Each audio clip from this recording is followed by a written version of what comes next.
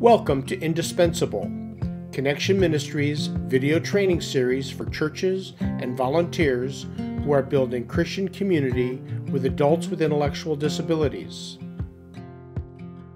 This episode is a biblical introduction for the Indispensable video training series.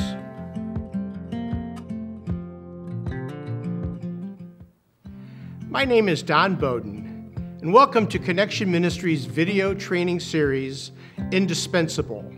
Throughout this series, Jackie Schaefer and I will present ideas on a variety of topics. Indispensable is a training series that is intended for church leaders and volunteers who are involved in or considering ministries that build Christian community with adults with intellectual and developmental disabilities.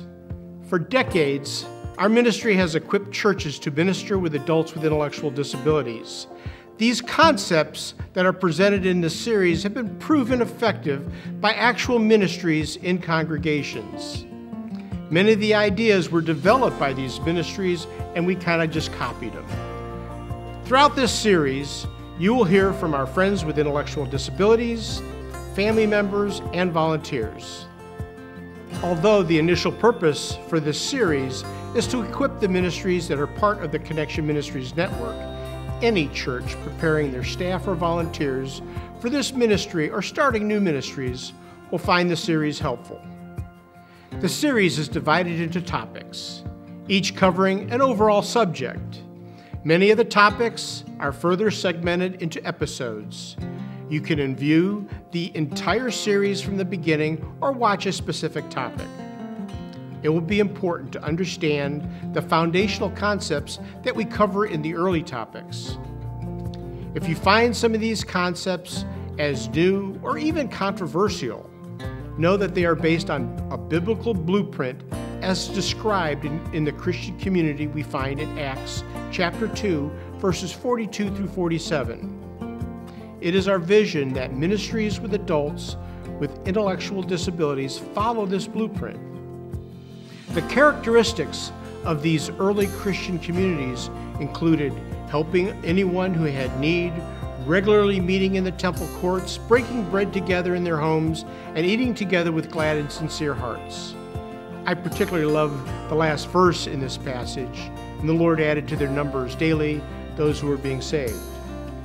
I want to encourage you in your quest to make the church accessible to adults with intellectual disabilities, that it not just be physically accessible, but also spiritually and relationally accessible. Ask yourself this question: does the vision for this ministry in my church cause my congregation to embrace people with intellectual disabilities in the same way Jesus embraces his church? Believe me when I say, if Jesus' love for his church is the benchmark, we all have a long way to go. We just might need a new paradigm or wineskin if we are to achieve this vision.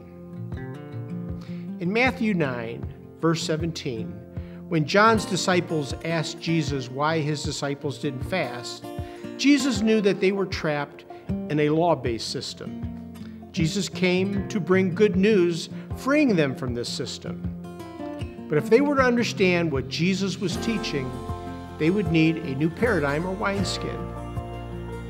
Old wineskins are dry and brittle. They are unable to expand during the fermentation of new wine. It's only a new wineskin that has the elasticity necessary to accommodate the carbon dioxide that is produced.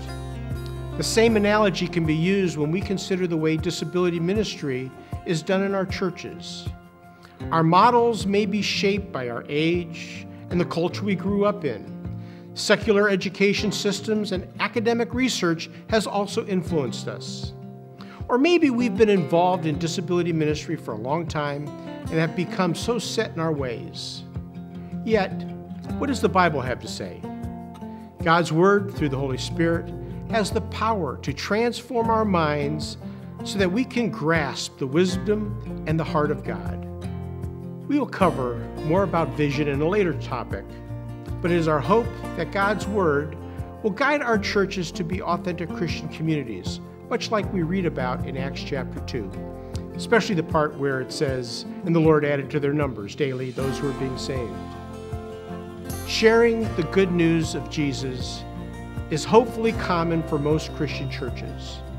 But reaching into the surrounding neighborhoods and embracing people with intellectual disabilities that live there, along with their families and caregivers, and growing closer to Christ with them is far less common. As recorded in the Gospels, Jesus put an emphasis in his ministry with people who were ill, had disabilities, or even deceased. He also cared for the people who were important in their lives. Do people with disabilities find a welcoming Christian family in our churches today? They face both physical and social barriers, and simply getting to church for them can be difficult.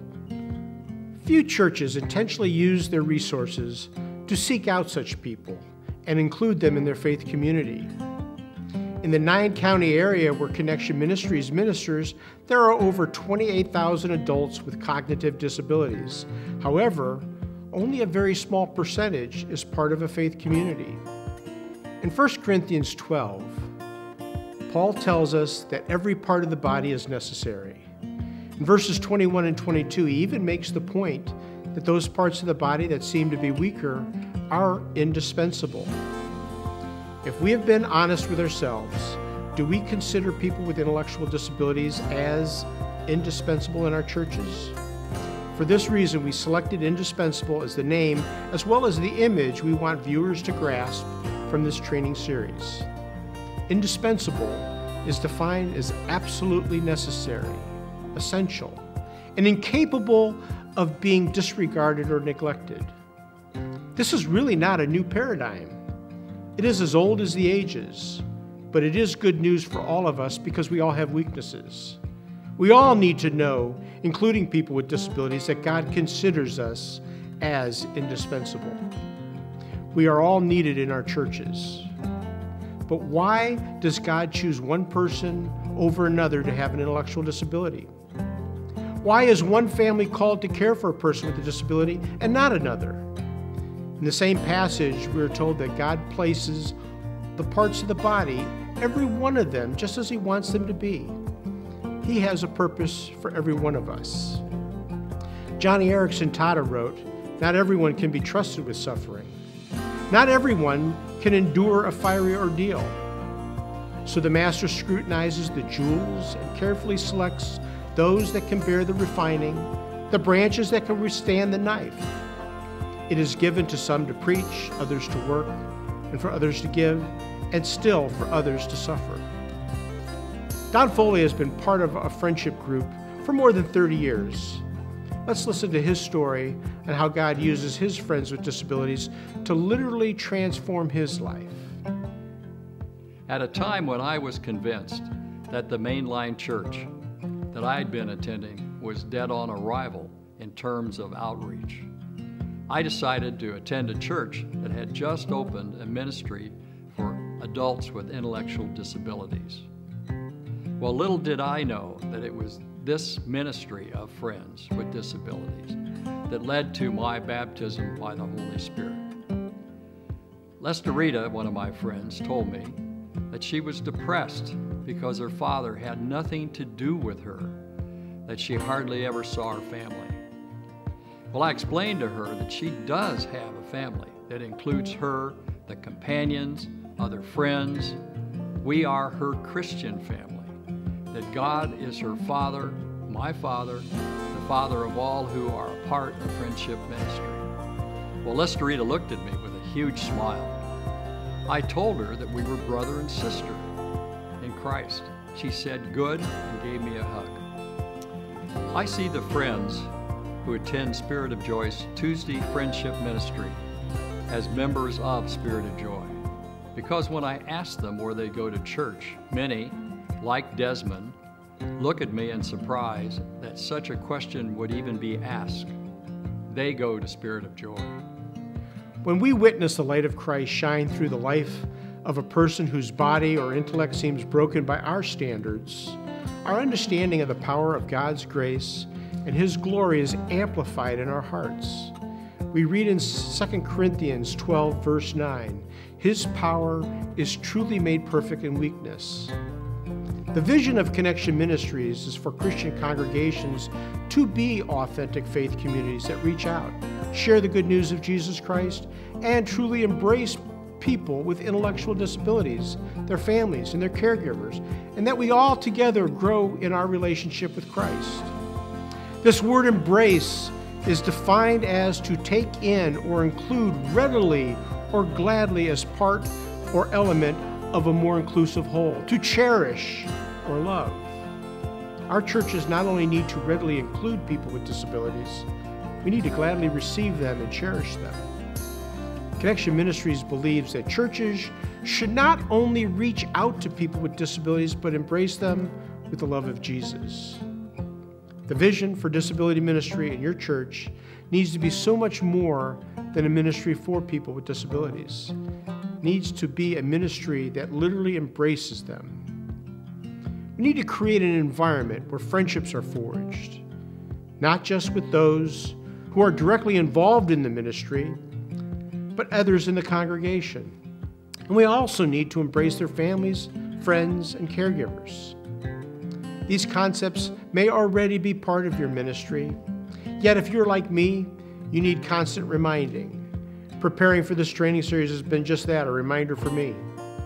I hope this series will help you as well. If these concepts are a stretch for your ministry, the power of the Holy Spirit is available to help you take on a new wineskin.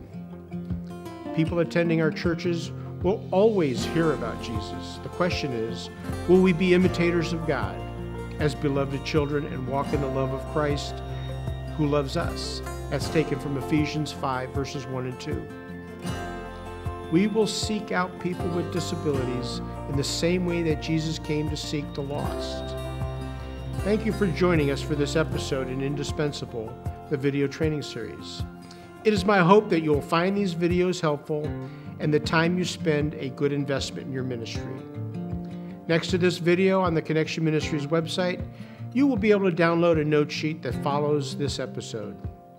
If you have any questions or need information, you can email us at connect@connection-ministries.org or call our office 317-646-5067.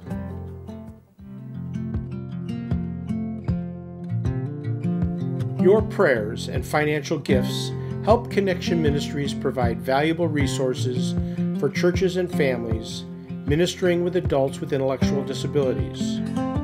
You can give online at www.connection-ministries.org.